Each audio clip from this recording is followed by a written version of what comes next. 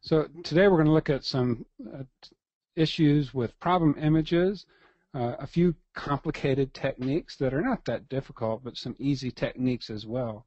When you think about it, there's only two things that we're working with digital files, and that's chrominance and luminance data.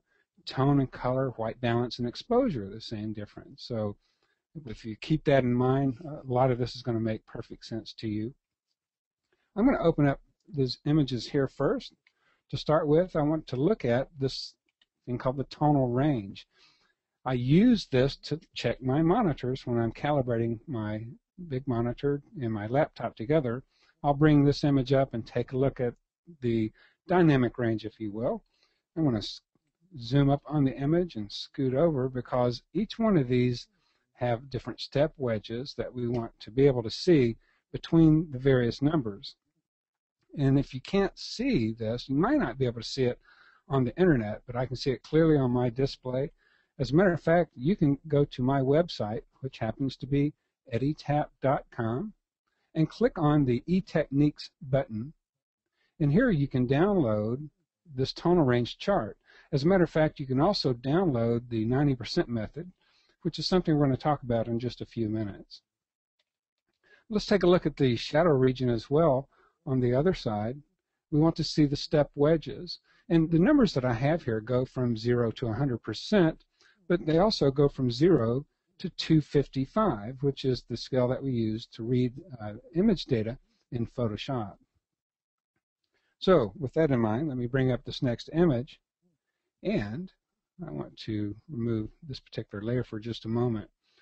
I first want to talk to you about the printable range of tone that we deal with most of our images. I call this the 5 to 95% rule. As a matter of fact, you'll see where the information starts about 5% and prints right up to about 95%. The truth is it's more like 3 to 97 in today's technology, but I call it the 5 to 95% rule. These are the range of tones that we can expect to see for reproduction.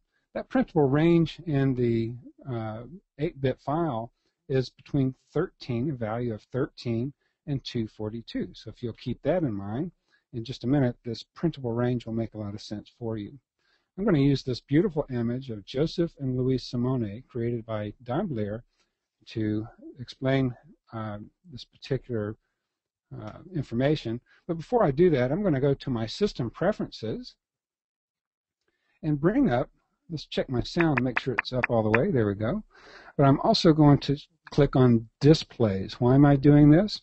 Because what we're going to study for this next hour is information that is absolutely critical to our viewing eye. And what I'm getting at here is the need to have our monitors properly calibrated. Of course, I use the Color Monkey Photo. It does an excellent job. It's easy to use, step by step. I'm going to click on the color here, and you can see I've created a calibration. I've named it ET, Passport Display D65. But your displays do not automatically calibrate. As a matter of fact, you just can't do color critical work without having a properly calibrated display. And suppose your monitor looked like this. And if it did, you would make all kinds of corrections to get the image warmer and color corrected visually that just aren't right. As a matter of fact, here's an overly saturated profile. So you can see there's differences with the different profiles, but the only way to make sure you have an accurate display is to properly, there's an adjective for you, calibrate your display. So this is the properly calibrated display. When we go in and make corrections, tonal and color corrections, we can be assured of what we're looking at. There's no surprises when we get the images back from the lab. Okay, let's go to the layer panel. I'm in Photoshop, of course, and I'm going to the level adjustment. And what I want to do here is take a look at the printable range. We know it's between 13 and 242 on the scale of 255 values. And the way we can see these instantly is to use the level command. I'm going to kind of fly this panel out for you. And by holding down the Option key, which is Alt key on Windows, we can click on the shadow slider. We have input and output here. We're going to be clicking on the shadow input slider, that's going to turn our image completely white. And if we take this up till the value in the little window just below the cursor reads 13, it's going to show us all the tonal values that might be blocked up when we go to print. So this allows us the opportunity to perhaps use something like the output level black slider. We can take this up to 13 and be assured that those tonal values are now going to print properly when we use this particular image.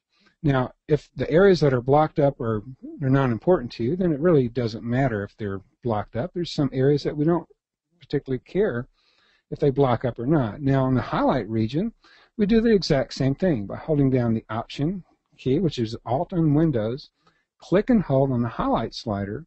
We can then bring this in to around 242, the number just below the cursor, and see if any highlights are blowing out. And of course, there aren't in this image.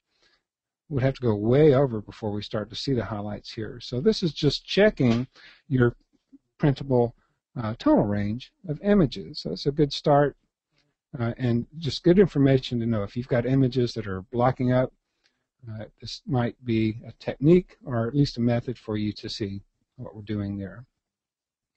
What I'm going to share with you right now is perhaps the most important technique I can share with you. It's what I call the 90% method of color correction.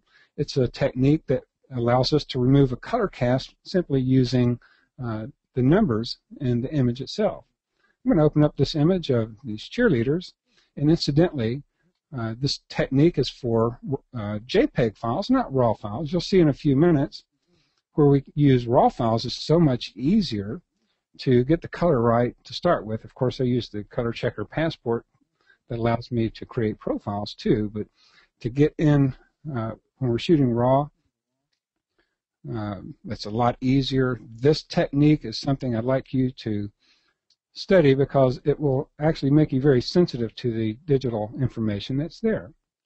Well, what we're going to do is start out by going over to the Tool panel and selecting the Color Sampler tool, which is a partner to the eyedropper tool.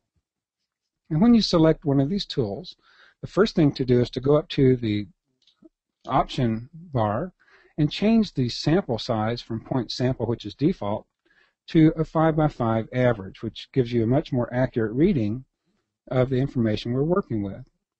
When you use this tool, several things happen instantaneously. For instance, I'm going to select a white zone, in this case the white t-shirt, and a black zone, in this case the black tire.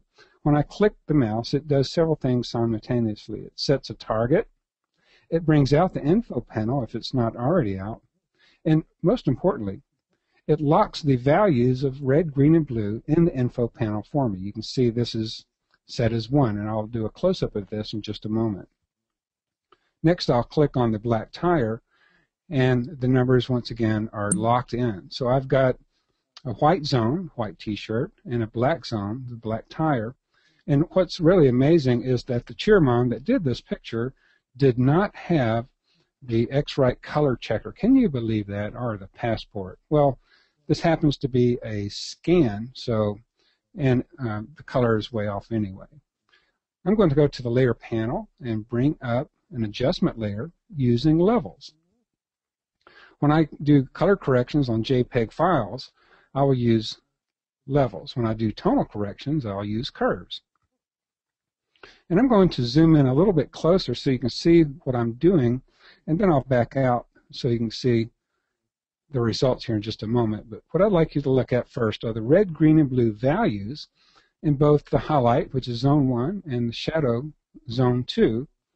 And what we're going to do to make this easy is simply match the values. My highlight value is 237 in the red. That's my highest value.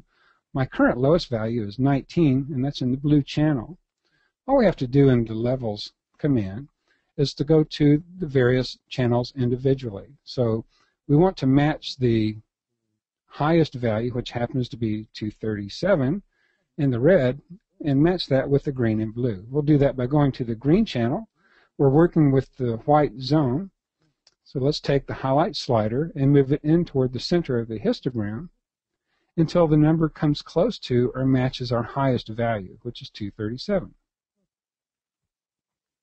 I've got it to 238. That'll work just fine. Next, we're going to the blue channel and do the same thing. We'll take the highlight slider and move the slider in toward the middle of the histogram until the number in the info panel comes close to or reaches 237. Now, we can hold down the Command key, which is Control key on Windows, position our cursor over the highlight or shadow window, and click and drag using a scrubby slider, which gives us a little more accuracy. I just want to match the numbers just a little bit more. There's 237. So we've removed the color cast in the white. We'll look at that in just a second. Next, let's go and match the lowest value for the black zone. What used to be a 19 is now a 43. And our lowest current value happens to be 30. So all we're going to do now is take our blue channel and green channel, and that happens to be in the red channel, the 30, and take the shadow slider this time, bring the number close to 30, or right at it. Once again in the green channel, I'm taking the shadow slider in toward the middle of the histogram. And now if you look at the values, we're very close, 30, 31, 31, 237, 236, 237. Let's back out now and take a look at what's happened here. In the layer panel, I'll turn the visibility icon off, and you can see the before and after results of matching the numbers of the image that's here. And what I'm talking about there is what I call creating a zone, selecting a white zone and a black zone, which is very close to white point, black point correction. The biggest difference here is we're going to match the numeric values that are already resident in the file opposed to forcing a white or black zone to a given set of numbers, thereby maintaining as much detail as this file will allow us to have, because when we have JPEG files, or in this case a scan, we have a limited amount of information that we're working with. Well, now that we have a properly calibrated display, we can make some subjective enhancements. And what's happened between the correction is the red fire engine has gone completely overly saturated. So by using another adjustment layer with, say, hue and saturation, we can then select the reds of the image and just desaturate the reds themselves until we visually can come close to a much visually pleasing red, and of course the orange shorts as well. And there's one more thing I want to do with this particular image, and that's to add a little bit of detail back into the white t-shirts. Well, there's plenty of printable detail. As a matter of fact, if I click on this little icon here, I'll zoom up for you. If I click on this little thumbnail icon of the eyedropper, I can switch this over to a grayscale reading. And this goes from RGB to grayscale. What this shows me is we have a 9% printable dot, which is good. That's in the 5 to 95% rule. But I still want to add more detail, and a quick and easy way to do that, once again using an adjustment layer, I'm going to use selective color. I jumped ahead of myself there. Selective color, and in the colors pull-down menu, I'll select whites because we want to add information to the white of the image. And even though we're working in an RGB file, we have cyan, magenta, yellow, and black controls. So in the whites, we're going to add black. And here's the difference before and after adding black. And if you look in the number in the info panel, we went from 9% printable information to up to 16%. So actually being able to add more printable information to an area that had good detail to start with. This is where we started, and this is where we finished using the 90% method of color correction. And once again, this method is on my website and downloadable step by step, the 90% method. I encourage you to download that and study this technique. And when you have a serious file, a serious problem with color in a file, this method will remove a color cast better than any other method I've tried since I've been doing digital. And quite frankly, I've been using this particular technique since I switched over to digital from film, which was in 93, and I know that some of you weren't born then, but it's been around for a while. The same thing very quickly. I'm going to select the X-Rite ColorChecker white patch and black patch. This gives me a pure zone. This is the purest zone you can have. And if we match the numbers once again, I'll do that very quickly using levels. We'll simply go to the highest value is 251 in the blue channel, so we'll go to the red channel, and I'll use Scrubby this time to take the number up to 251. That would be in the red channel. Now the green channel to 251. We've removed the color cast from the white zone. The lowest, we always match to the highest value for the white zone and the lowest value for the black zone. The lowest value is in the red channel. It happens to be 34. Let's take the green down to 34, and now the blue down to 34. And as you'll see in a minute, if we're shooting raw, we wouldn't have to do this at all. As a matter of fact, it's so much easier, but this is before and after the 90% method using this technique with the X-Rite ColorChecker. Eddie, we've got a really good question here. Okay, go ahead. What do you do if there is no true white or black in the image? That's an excellent question, and now you know why I call this the 90% method, because 10% of the time you're not really going to have a white and a black zone to choose. If I were to choose this image created by Judy Host, my white zone is going to actually be on the inside with the light here, and the only black zone I could find in this image was right here on the eyebrow. And it's because of this very small area for the black zone that I might even change the sample size to a 3x3 average so it doesn't spill over into the skin tone. So it's an excellent question. But to answer your question, if we don't have a white and black resource, then we're going to switch over to what I call the 80% method. Now the 80% method only works 80% of the time. And it's not by the numbers. It's very quick and it's very easy. And I'll show you how that works. We'll also use an adjustment layer using levels, only this time we're going to look at the histogram in the levels panel. I'm going to zoom up on the histogram for you and show you that we're going to go to each separate channel, the red, green, and blue individually, and we're going to look for what I call flatlining. If you look at the histogram mountain, when you get to the toe of the mountain, from here over, that's what I call flatlining. So to compensate for this, we're going to take the highlight slider and move it right to the toe of the mountain. And we're going to do that on each side for the shadow and the highlight. And we'll do that in each channel individually. So we'll take the shadow slider to the toe of the mountain here, maybe just a teeny bit here, and one more time in the blue channel.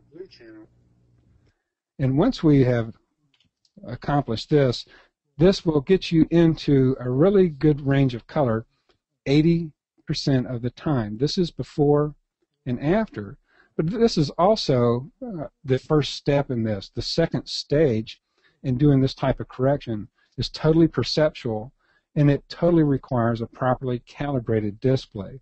And what we're going to do subjective enhancements here is use the gamma slider, the middle slider, in each of the channels. So we're going to move the slider in combination with red, green, and blue, and just takes a little bit of experience just going through this and backing up and changing it if you need to get the color just where you want it. But this is the 80% method before and after without a white and black zone. Excellent question.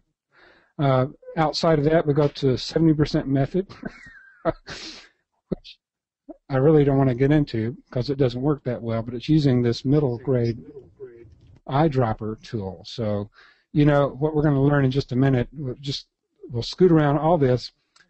Of course, this is problem images. We all have some kind of problem images for one reason or another, whether we create them or our clients send them to us. But this is what this seminar is all about, is rescuing some of these problem images. Thank you for that wonderful question. Well, here we go. We have now some raw files to work with. I'm going to select both of these. And incidentally, the 90% method that we just learned is a technique that can only be done in Photoshop. It's a Photoshop specific technique. What we're going to do right now, I'm going to use Adobe Camera Raw. Let's go ahead and open these up in Adobe Camera Raw. But we can also do this exact same technique in Lightroom. So when I photographed Christina, she had picked me up from the airport. We're rushing to a convention center to do a program, and we see this picture of this camera painted on the wall.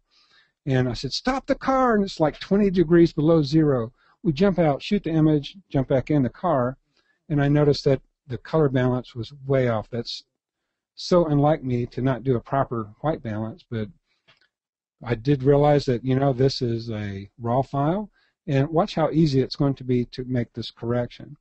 In Adobe Camera Raw, I'm going to select this tool. It's called the White Balance tool.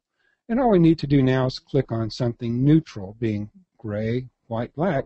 She was wearing a white coat, and there you go. One click of the mouse, and Christina's color cast has been removed completely. We might change the exposure, add a little fill light perhaps, but you can see it was very easy to get this correction using a raw file. So when we're shooting raw, even though we can make mistakes, when we recenter the color on a proper exposure, we still have original data here. It's a very healthy image with this technique. I'm starting to dive and work with Stephen Frink teaching underwater dive classes. And I asked one of my students to go down and shoot this chart.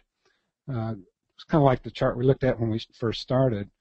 The only problem here is the image is actually overexposed. And that does generate a problem even when you're shooting raw. So we want to make sure when we're shooting raw that we check the back of the camera, look at the histogram, and if we have any information climbing up the wall on the right-hand side, we're blowing out information. I'm going to get a little bit closer on the image here. And as I position my cursor over these patches, notice the numbers right here are reading 255, 255, and 255. The last four patches are actually reading 255. That's completely blown out. There's no information. My shadow should read somewhere around 15 to 40, and it isn't. So we have a serious exposure problem here. So before we create a color correction, we need to add information in this raw file. I'm going to select the Color Sampler tool from the tool palette up here, and I'm going to click on this far white patch, which is reading 255. We can see the numbers now right here. At this point, I'm going to take my exposure down. As I'm looking at the numbers in the upper left, I want those numbers to be somewhere around 240, 242. There's 241. So now you can actually see there's actually some information up here. This is still blown out, but it's at this point that I have some tonal information in here that I can go back to the click balance, the white balance tool, and I'll click on this fourth gray patch, and you see it clears the color cast instantly. So it's very, very easy to get the color right from raw files, and as you'll see in a minute, if we get the right white balance using the Passport ColorChecker, we can get the color absolutely perfect in camera to start with, which is what our objective is. But looking at these images that need rescuing, these are some of the techniques that I wanted to share with you. I'm going to click Cancel here. And let's go to some other problem images. For instance, with this particular image, this was shot in a hotel I was staying at, and I was very anxious to get this particular image. A friend of mine is standing in the back there. Lee Veris is his name, a photographer. But when I shot this image, I used every means of white balance known to mankind to get the white balance just right, and it would not work. And it was so frustrating that I tried something, and the first thing I tried actually worked, but it was kind of off the cuff. So let me show you the correction, and I'll tell you why it was doing this. I'm going to go to Hue and Saturation and take the hue to a minus 27 or so, and this is the actual color of these walls, the red and orange, if you will. This is the color it was supposed to be.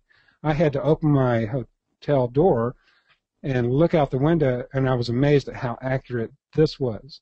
but I couldn't get it any other way. Any white balancing techniques simply wouldn't work. The 90% method wouldn't work. And the reason is because the color of the lights were in the ultraviolet spectral of lighting. We have our infrared, our visible spectral of light, and then ultraviolet.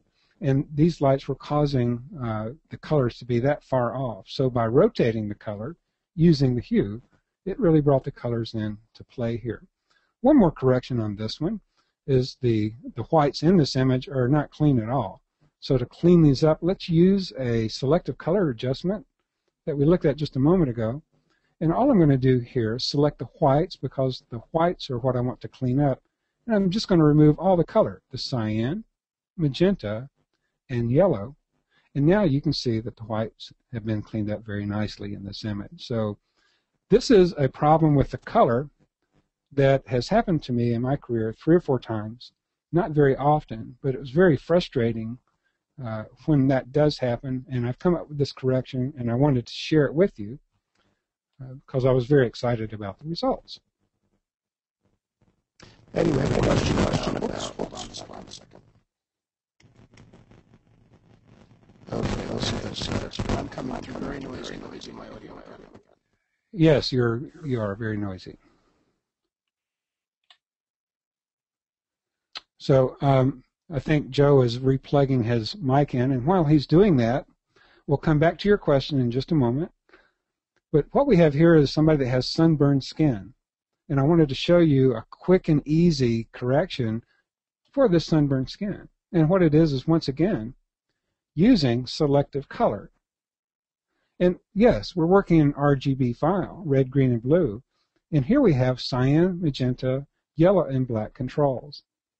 So I'm going to select the reds in the image, of course his skin tone, and we're just going to add some cyan, remove some magenta, and add some yellow to get a much nicer, more pleasing skin tone. And I've done this selectively with group shots and that sort of thing. But anytime you create an adjustment layer in Photoshop, it automatically creates this layer mask for you. So before we do anything else, I'm going to fill this layer mask with black, and then by using white paint with my brush tool, I will just paint over the areas. Let's see what I have here. Oh, with white paint. And we'll just paint over the skin tone, so all the rest of the colors in the image stay true. And that's just another correction. Joe, are you back with me?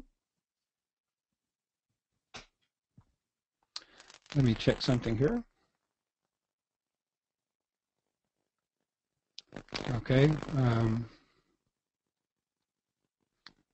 I can't hear you. Let me see, Joe.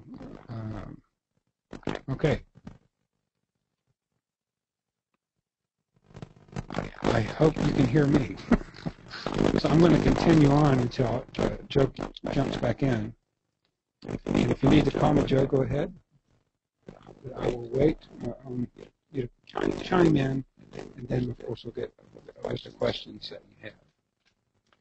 Okay. There's a problem out there that I call color crossover. Did I hear you jump back in there? Maybe not. Pardon me. Okay. Crossover is it? Oh, there he is. Eddie, your sound has gone scratchy. If you could plug in, plug back in. Alrighty. While Eddie is doing that, sorry about that. Sometimes people, we ran into some bandwidth issues and the audio disappears for a second. But Eddie will be back shortly. In the meantime, Eddie is doing a lot of color work in Photoshop. He mentioned the Passport. If anyone is interested in learning more about color workflow and the ColorChecker Passport in both Lightroom and Photoshop, we have a free webinar scheduled for next Wednesday. So you can go to the X-Rite Photo website, click on the Learning tab, go under Webinars, and you can register for any of our free webinars there. So Eddie, I'll turn back to you. The sound sounds better now. Okay, awesome. And let me set my levels here just a second. And Joe, did you say we had a question in the wings there? Yeah, somebody had a question about specifically what you do to meter to avoid having grossly overexposed or underexposed when it's critical, I use a handheld meter to get mostly do uh, ambient readings of the light, and that's where I start. And I always look at the histogram, but I use a meter for critical work, yes, especially strobe and location. So it's pretty much all I do. Okay. Is that it? That's it for now. Carry on. Okay, well, as you can see, I make mistakes, such as the one with Christina. So I've made serious mistakes when I was in a hurry, and I think we all do. So that's the human part of us, and that's why I am introducing a lot of this work to a lot of you, or a lot of these techniques. What is color crossover? It's simply where you take a color and it changes into a different hue family, and we can do that so easily in just about any adjustment that we make in Photoshop. Under Image, Adjustments, most of these adjustments here, of course, are available as adjustment layers. And what we want to do is use curves here. Excuse me for a second. I went to levels, didn't I? Let's go to curves. And what I'm going to do is generate or create a contrast curve. I'm going to the quarter tone and the highlight here, and going to the upper left, the quarter tone and the shadow. I'm going to the bottom right, creating an S curve. An S curve is a contrast curve. And if you look at the color, what it's done to the color, it's really taken the color into a different hue family. The color has crossed over. Well, it's very easy to fix this problem in the layer panel because we're using an adjustment layer. We're going to change the blend mode of this layer from normal all the way down at the bottom where it says luminosity. Well, this takes the color part out. So all we're using now is the luminance part of this adjustment, and the color crossover has been eliminated. So why am I showing you this? It's because a lot of the times we'll create adjustments, we'll create this color crossover, and we really won't notice it. I've made this example a little more exaggerated. And then we get the images back from our lab, and the color's not the way we thought it was, and this could be one of the reasons. So just be cautious when you're doing corrections that your color crossover or the color stays intact. And one way to be certain of that is, again, to have a properly calibrated display. As photography is my livelihood, the only communication I have with my livelihood is my display, my monitor. So it's got to be properly calibrated so I can see what I'm doing properly. Fair enough. Okay.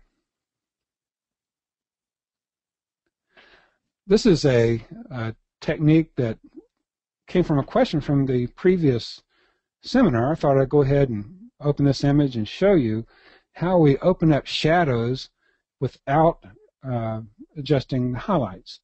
And it's very simple to do, but there is a keyboard shortcut that you'll want to know. There's several different ones actually, but the one I want to show you is holding down the Command key, which is Control key on Windows, plus the Option key, Alt on Windows, Shift and the number 3. So that would be Option, Command, Shift 3 on the Windows, Alt, Control, Shift 3.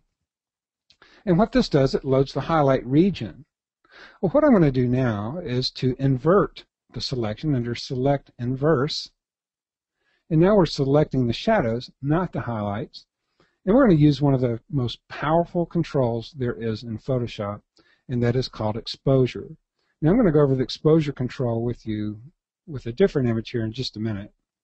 But the reason this is so powerful is because we can change the exposure. In this case, we want to open up the gamma, which is mid-tone region.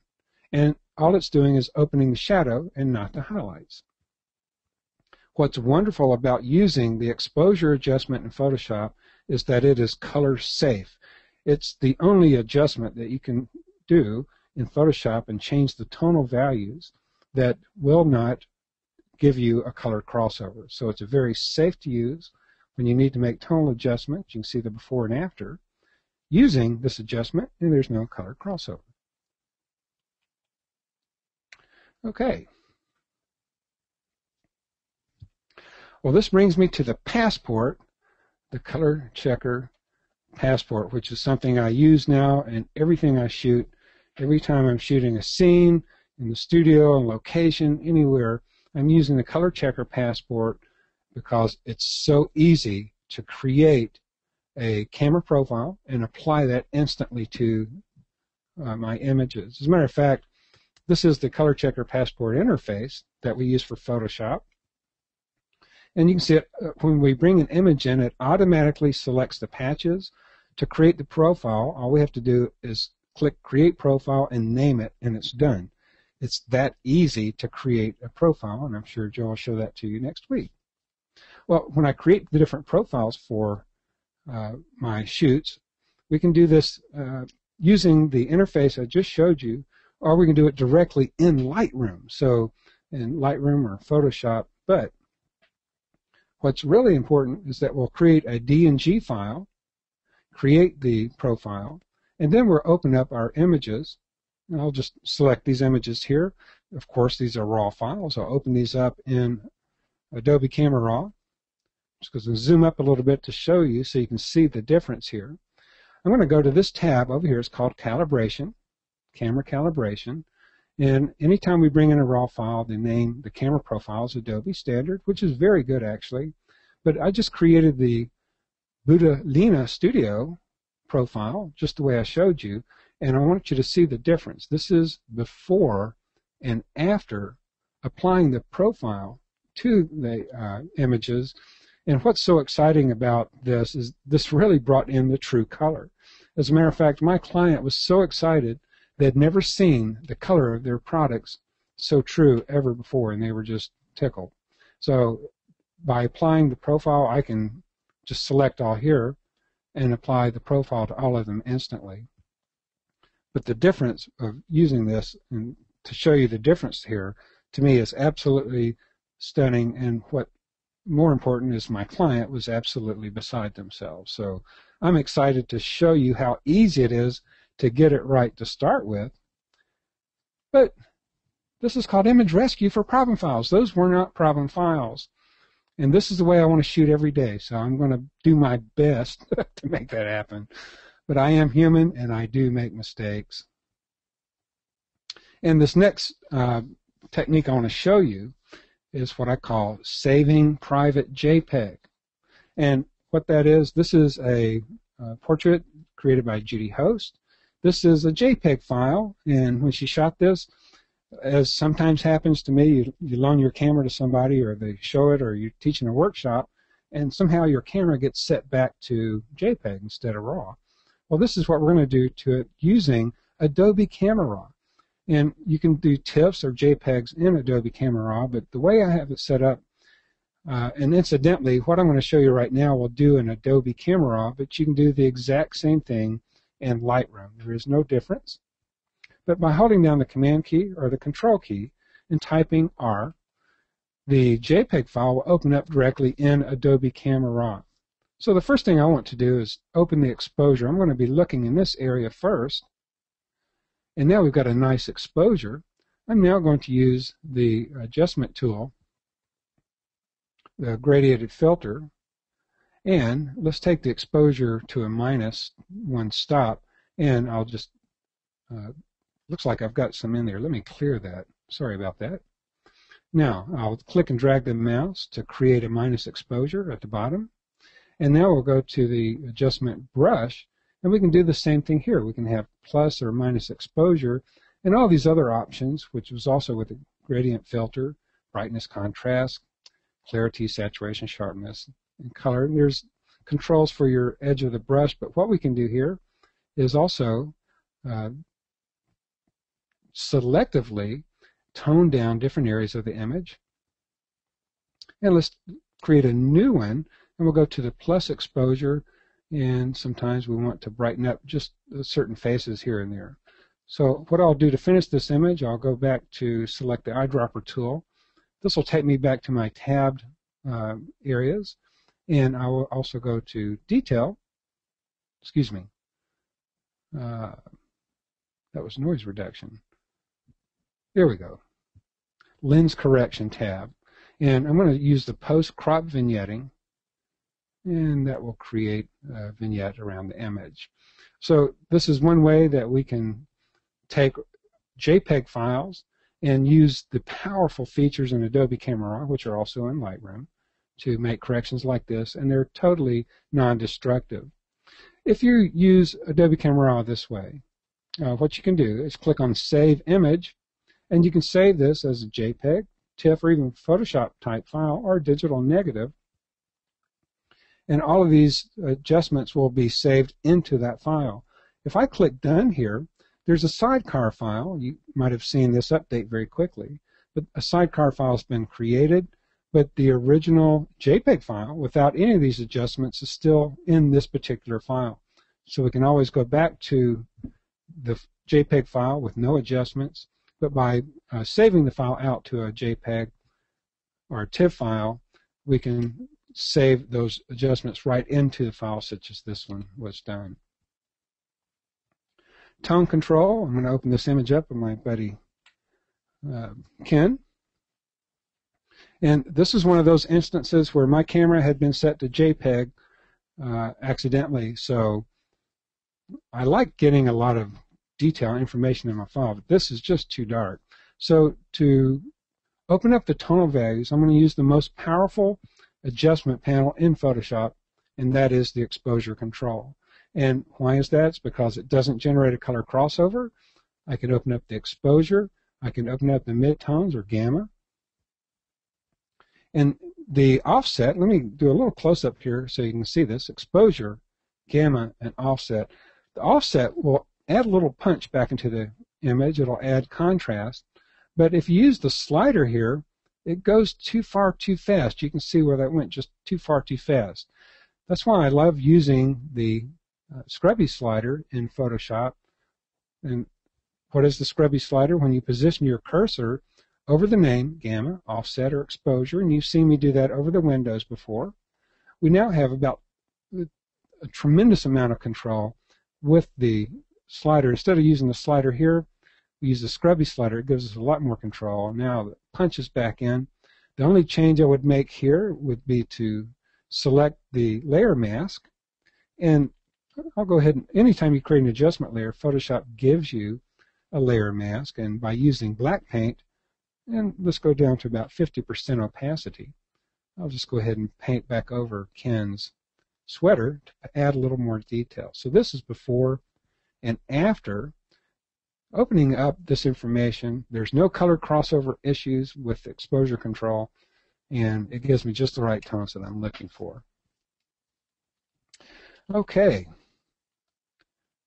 I think that's the primary elements I wanted to share with you today.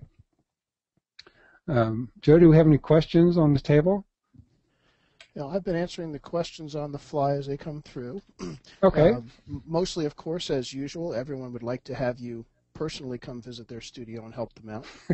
that can be arranged. Since that probably isn't easily accomplished, we will get to everyone's questions as they are coming in. Now, everybody has been commenting on how wonderful the techniques you've shown have been. I too have been doing Photoshop for many years, and every time I hear you, I always learn something new. There was one question, though. People are a little confused over exactly what color crossover is. Okay. That's a valid concern, and let me explain this the best way I can. I'm going to open up this image of Andy once again. And what I'm going to do is take the eyedropper tool, and I'm going to click on his cheek. Actually, let me start out with the color sampler tool. I'll click on his cheek to set a sample point. Am I on the wrong layer or something? No.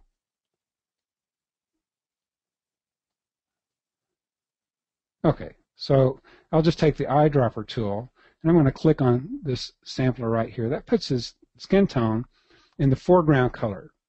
Next, I'll go ahead and create a color crossover problem, and I'm just doing this directly on the image, not on an adjustment layer. And I'm going to switch this over and read the same reading. So now we have the same color twice. The first thing I'm going to do is click on the background color, which was the original skin tone. And in the color picker, I'm going to highlight the locator, the numeric locator of this color. Of course, this is the location of the luminance, chrominance, and hue, saturation, and brightness. So I'm copying this in the memory, just, Command C, and click Cancel. Next, I'm going to click on the saturated color, and I'm going to highlight and paste this in. Before I do that, if you look at this bar here, this is the different color families. If I were to click and drag this along, it'll change from one color family to another color family. What is a color family? This big box is a color family. We have the color, and we have the saturation, brightness, and hue of this color. When I paste this, and I'll do this now, I want you to watch this bar change. Boom. It just changed a little bit, but what happened? This bar went to a different color family. That's what I call digital color crossover. When we do that on the entire image, the color crosses over everywhere. So this is before and after. So now that I've done this on the image itself, I can simply go to Fade Curves. And guess what? We can choose luminosity to fade it to. So we can also eliminate the color this way. Another way to eliminate the possibility of color crossover is to convert your file to the LAB mode, select the lightness channel, create your tonal corrections, and that will eliminate any possibility of a color crossover. And one more thing, talking about color crossover issues, Photoshop has brilliantly added features in tools, such as the Burn and Dodge tool today have a feature that is called Protect Tones. The Protect Tones option with the Burn and Dodge tool allow you to do just that. You can burn and dodge, and there is no color crossover using Protect Tones. So that's a wonderful feature in Photoshop. Good question. Thank you. Okay, let's see what else we have here. Well, everybody's asking about, they want to be able to watch this again, and I have sent out the type message, but just to let everyone know, no later than Monday, this recorded presentation will be available on xritephoto.com. Just go to the Learning tab under Webinars, scroll down to the bottom, and there's a link to archived webinars, and that's where it will be. Eddie, I don't know if this is going too much into Photoshop editing, but somebody is asking if there's an easy way to crop a person and change the background. I'm not sure if they make color or put a new background in, though. Well, let's just answer that by doing just that. And I'm going to go to the easy part of doing that, okay? Is it easy to do that? The answer is yes and no. It's easy to change backgrounds, but everything depends on the edge. And I'm going to show you one of the images I teach with to teach how to do that. Photoshop is a masking program. As a matter of fact, that's what Photoshop's brilliance is masking, the ability to mask areas. So I'm going to take this green screen background, if you will, and show you a masking technique in Photoshop that's very, very wonderful. Now, one of the things to keep in mind is that generally I would use a multitude of different masking techniques. In Photoshop CS4, we have the mask panel, which allows us to do several things. Let me bring out the layer panel before I do this. I'll stick this up here. And with the mask panel, if we click on this button, if we click on this button right here, it does several things instantly for us. The first thing it does, it converts our background to a floating layer. And the second thing it does, it adds a layer mask to that layer.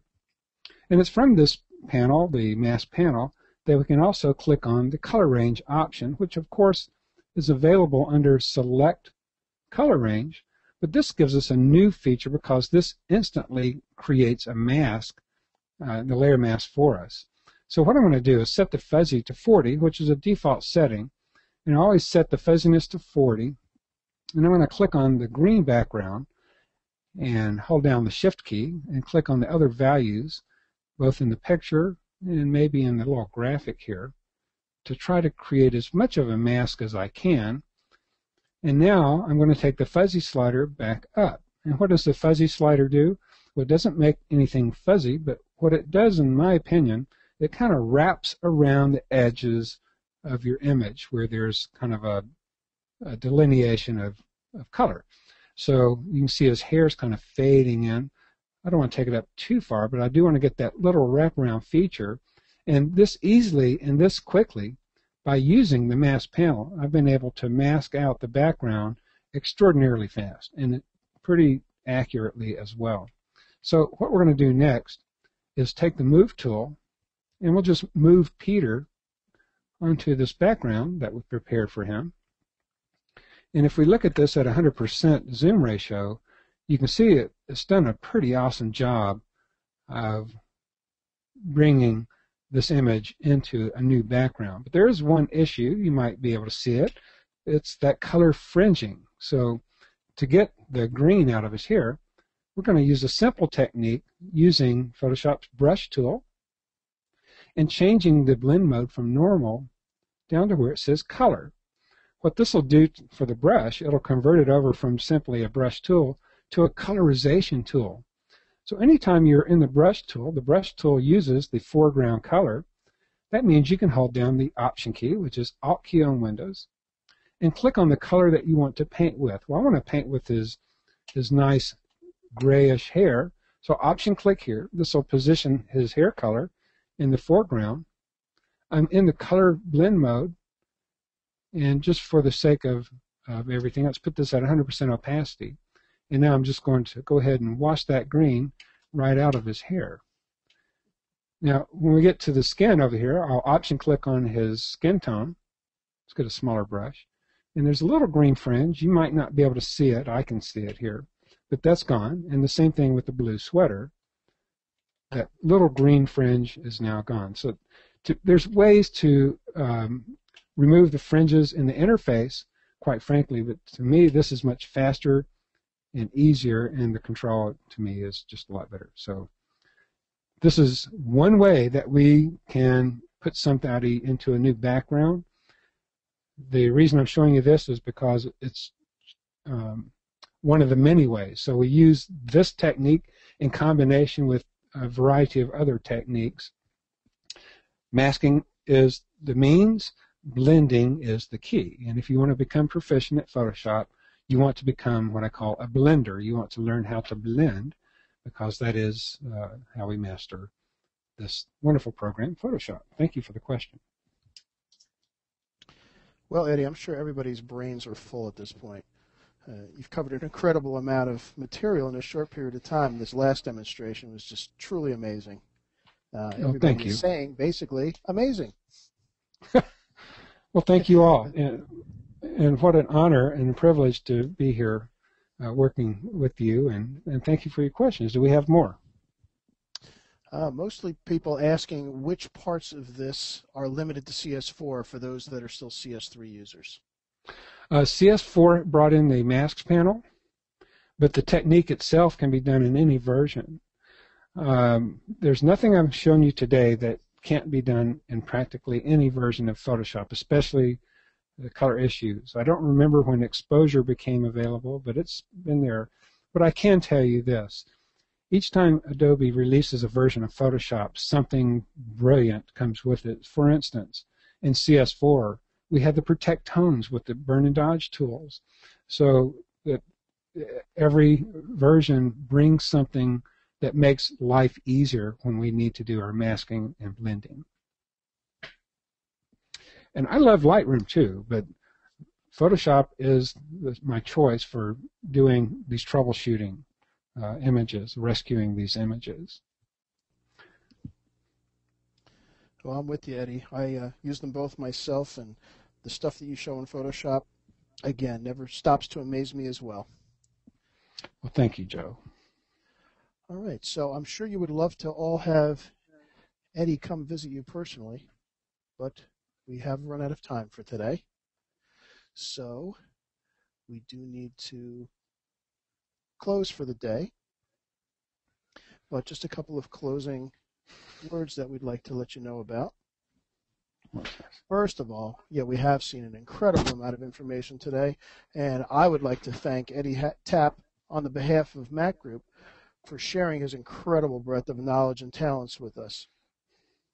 To see what else he is up to and to see his complete schedule of events, please visit his website and his blog at www.eddietapp.com. Also, if you'd like more information, including videos, brochures, and technical information on the X-Rite products that Eddie used, please visit xritephoto.com.